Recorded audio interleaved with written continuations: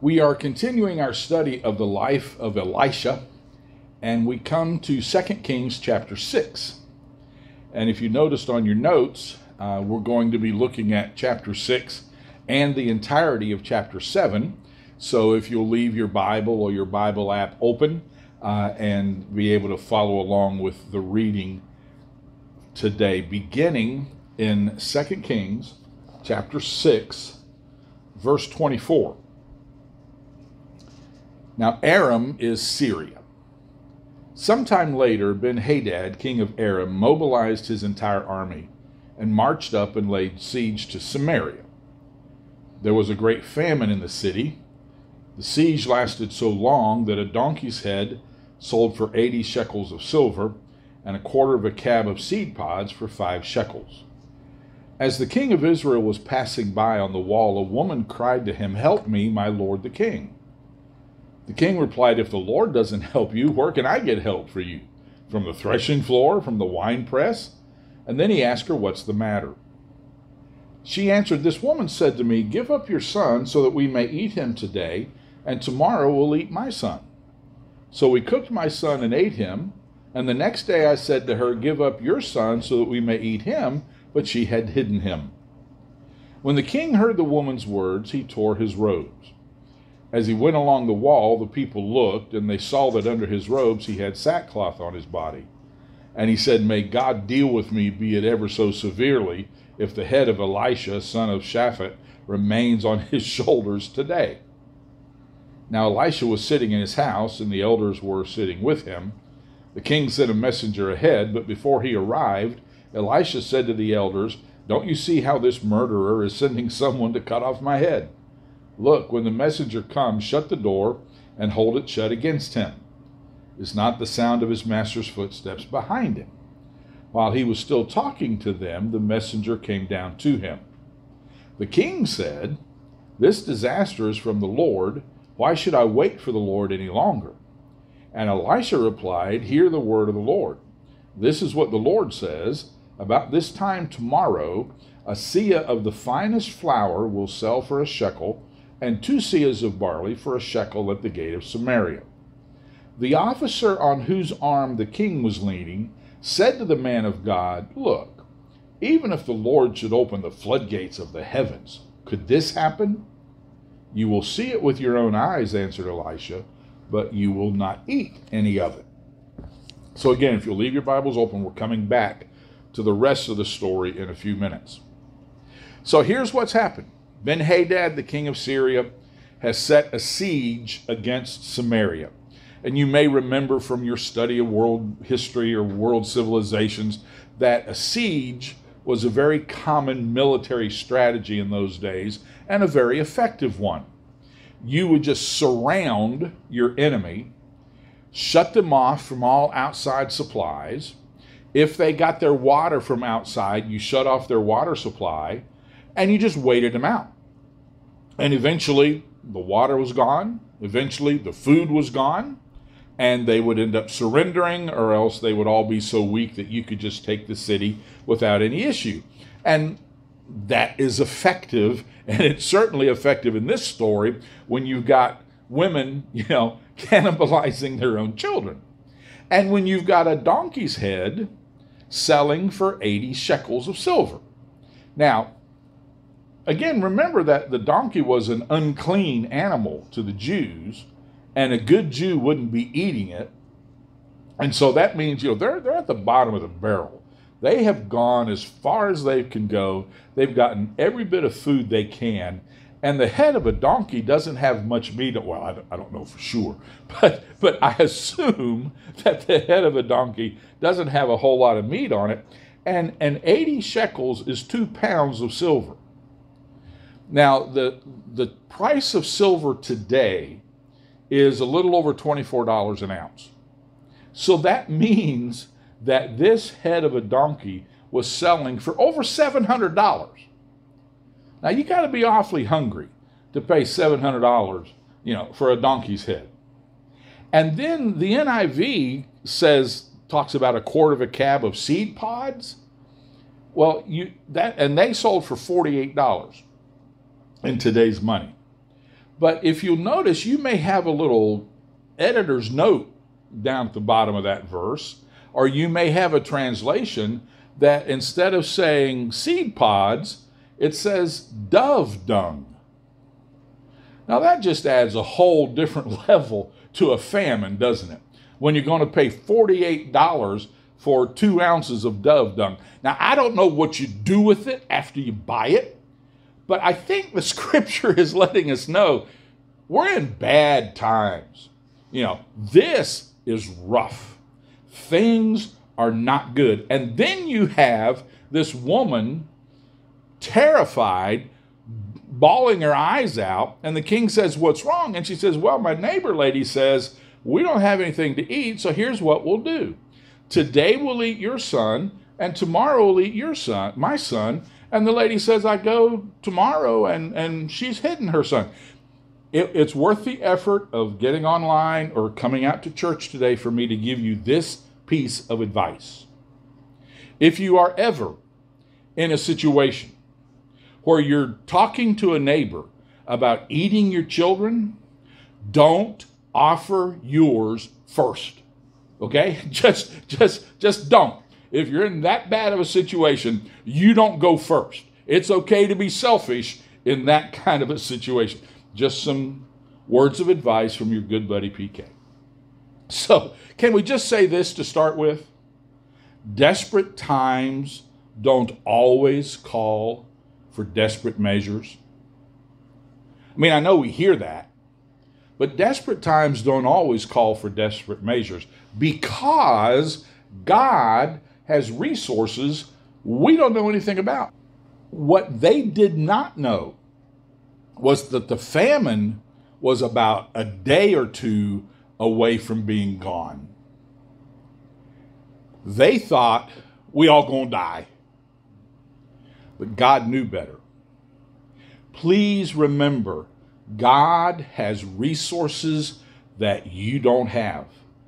God has resources we don't know anything about. The famine was almost over, but they didn't know it. Isn't it true that sometimes our panic causes us to do things that aren't necessary? Most of us are old enough to remember when waterbeds were the thing. We never had one. I would get seasick on it, I think. But you know, a lot of people had waterbeds, and I heard about a man who had a king-size waterbed, and he woke up one morning and there was a puddle of water in the middle of it. He goes, "Oh man, I got a leak."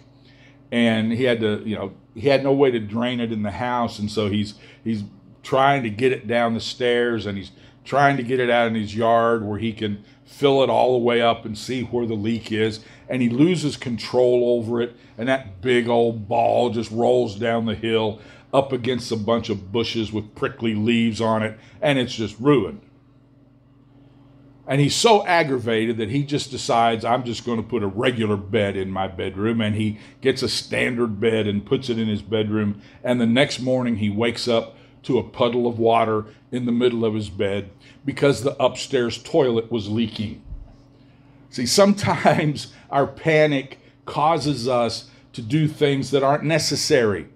So calm down, slow down, because sometimes and oftentimes God's answer comes as we wait patiently for him. Wait on the Lord, the scripture tells us, time after time after time.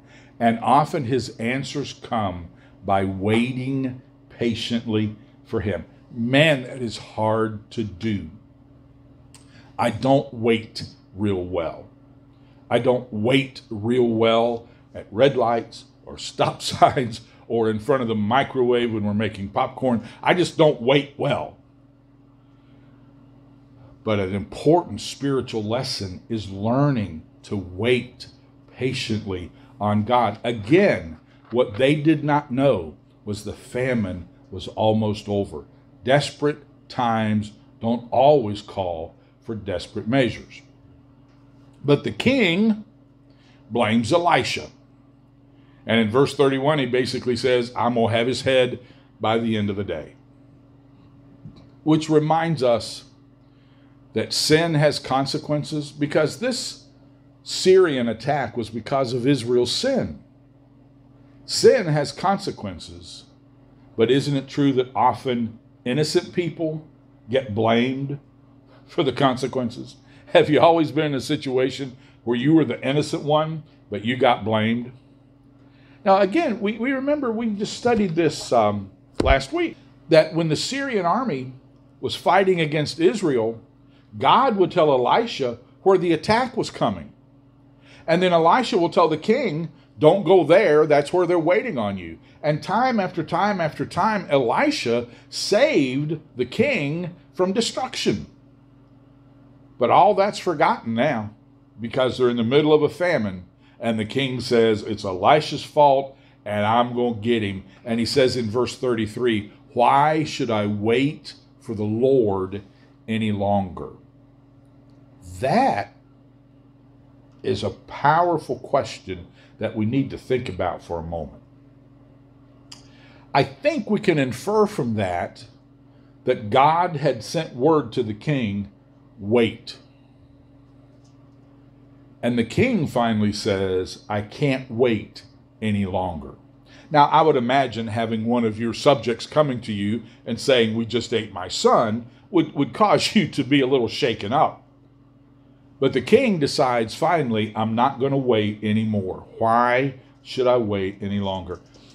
Beware when you hear your spirit saying, why am I waiting any longer? It's like the lady who honestly prayed to the Lord, Lord, I bring this situation to you, and I'm giving you 10 days. And if you don't do something about it in 10 days, I'm going to take matters into my own hands because somebody's got to do something. And so many times we feel that way. Why should I wait any longer? But that's the lesson. Wait on God's timing. His timing is always perfect. Sometimes when he says no, it's not because what we want is wrong. It's that the timing's wrong.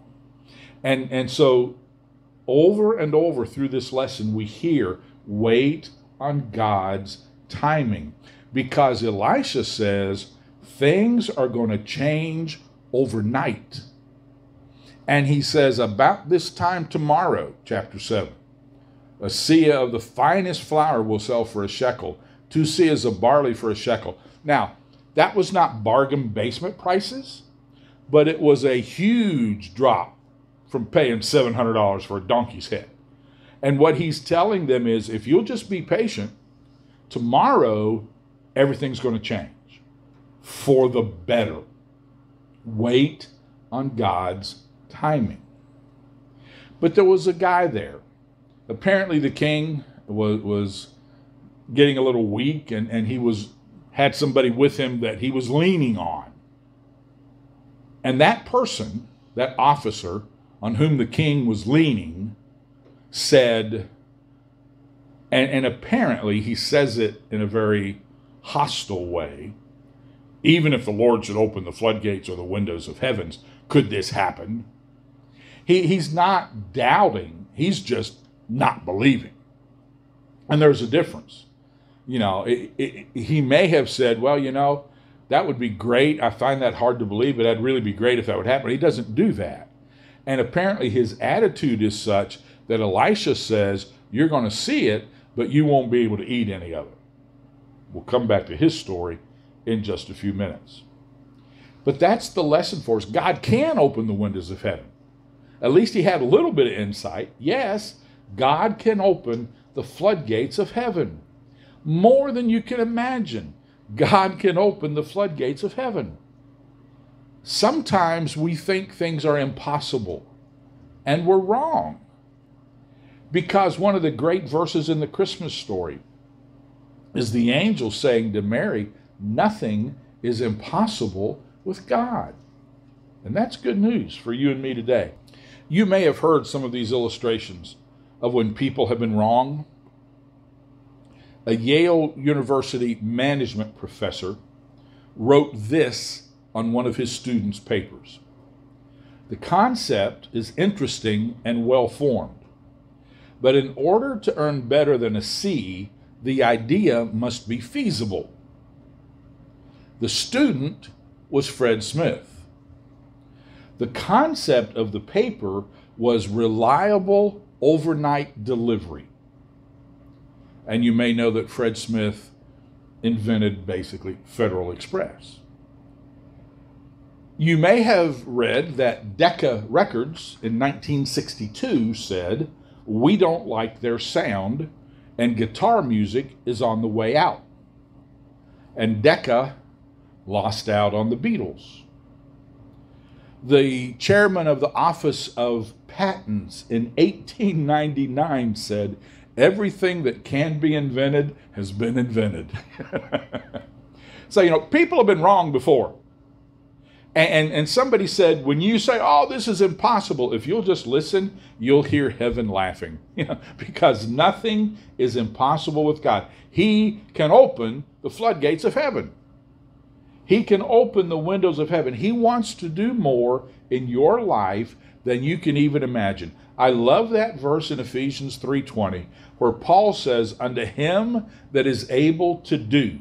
And then Paul's good about stacking superlatives.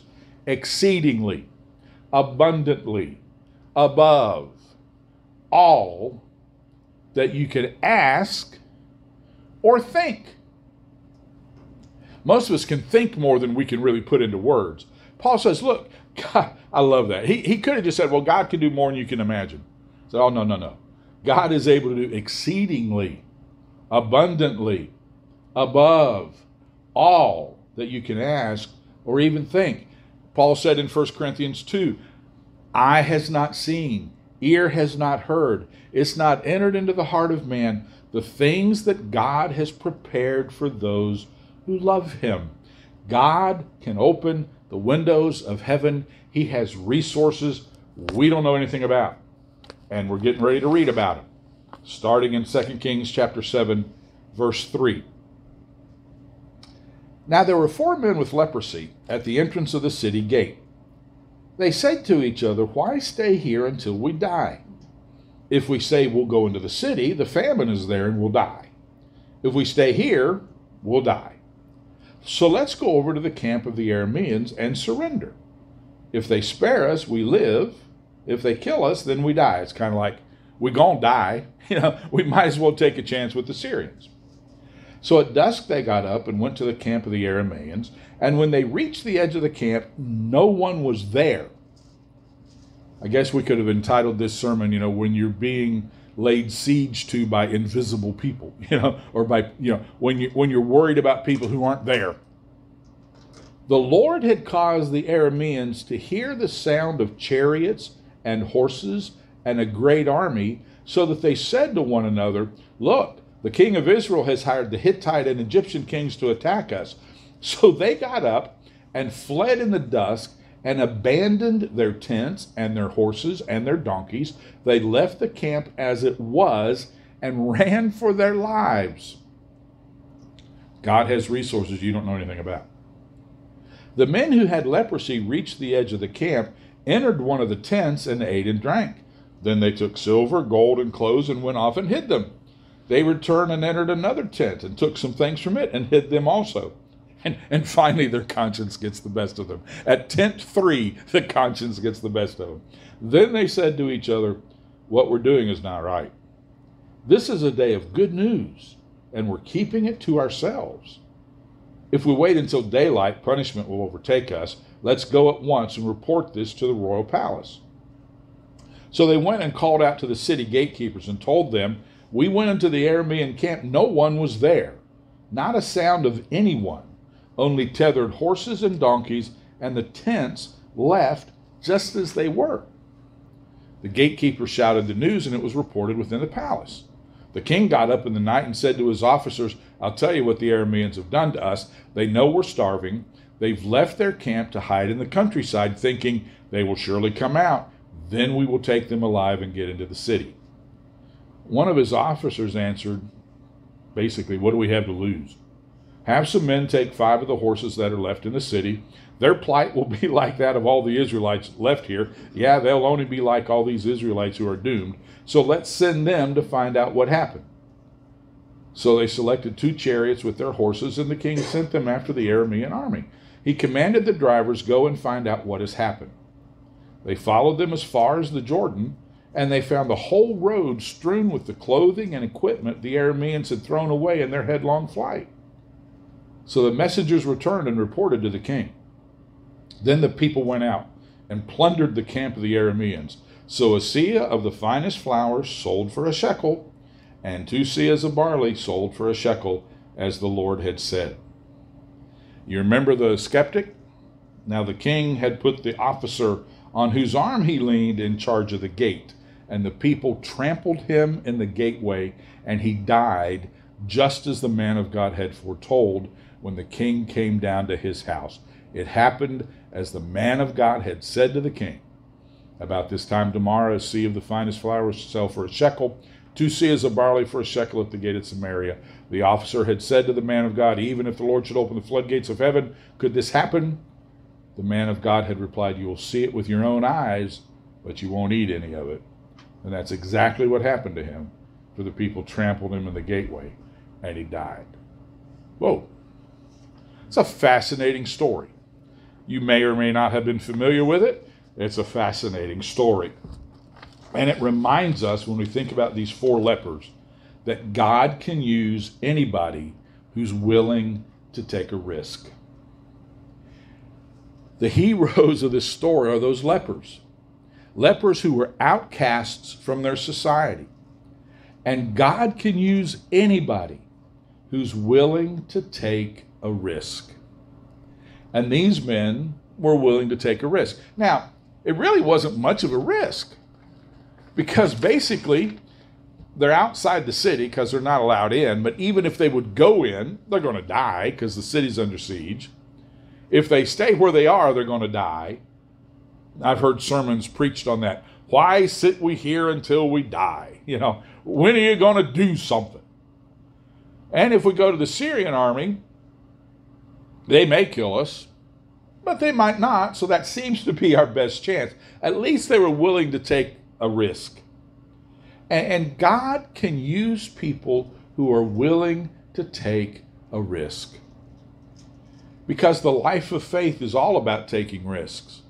The life of faith is all about saying, "Lord, I can't see it with my physical eyes, but if you're telling me to do this, I'm going to do this." It's Peter in the boat saying, "Lord, I don't think I can walk on the water, but if it's you, you tell me to come, and I'll come." And God can use anybody who's willing to take a risk. And he can do amazing things on our behalf. It's a great story. The Syrian army is there. They've got Samaria totally surrounded. But all of a sudden they hear the sounds of chariots and horses, and they're convinced that there's armies coming to attack them. And they don't pack up and leave. They just leave. And they leave everything behind. God used the Syrian army to get rid of the famine in Samaria. Don't you love it when God uses the enemies to meet your needs? But the lepers go in, and you can't blame them. They've been ostracized from society ever since they've had leprosy. And they go in, and man, there's food here, and there's drink here, and there's supplies here. And so they take some and hide it. And then eventually they realize this isn't right. This is good news. Our enemy's gone. The siege is over. We need to go let them know. Because you see, you've already filled in lesson number 7. We are blessed to be a blessing. We're not blessed to keep it to ourselves. We are blessed to be a blessing. There are reservoirs that hold everything back. There are rivers that what come into it flow out from it. Too many Christians try to be reservoirs. We try to store up everything that God does for us, when what he wants us to do is be a river of blessing. To take what he blesses us with to bless other people. They said, look, we've got good news, and we need to tell the other people good news. Folks, we have good news. We know Jesus. We know that God is sovereign. We know that God loves us. We know that Christ can change your life. And it's not right that we keep it to ourselves.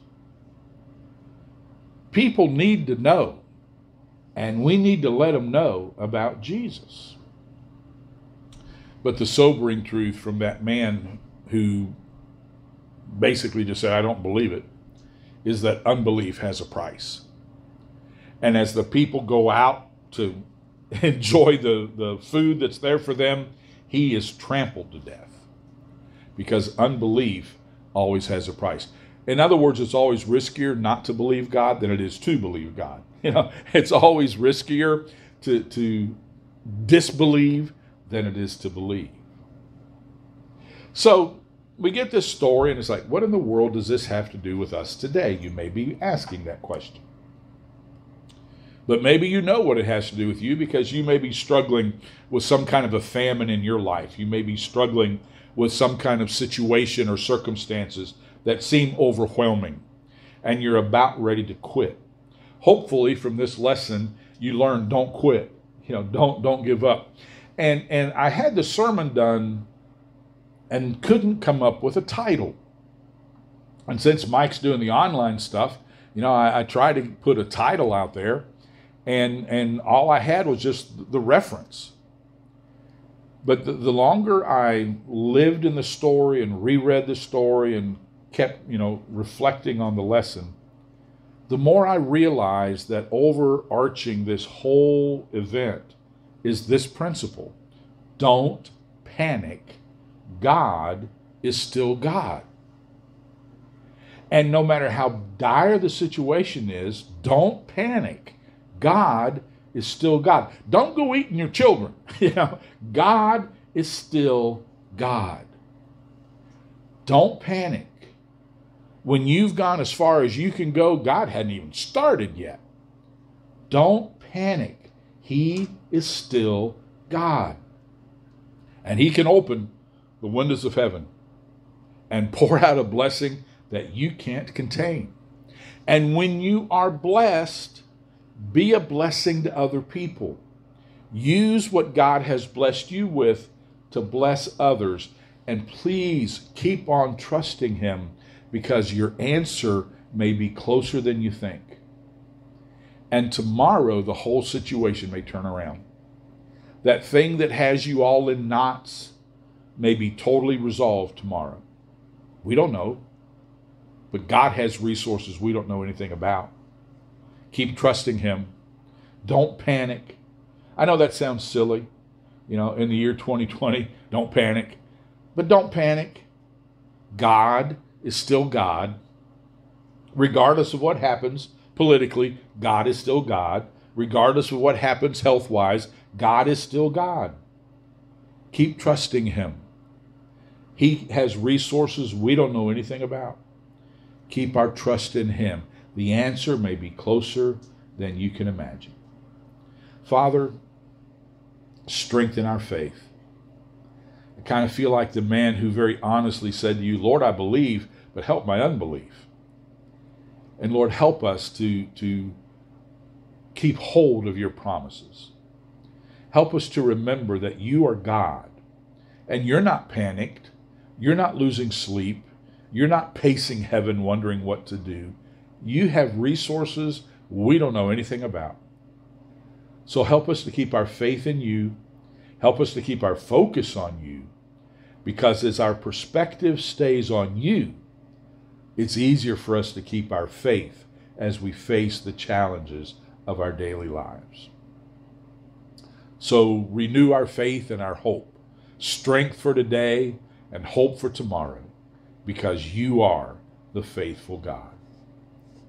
And now may the Lord bless you and keep you.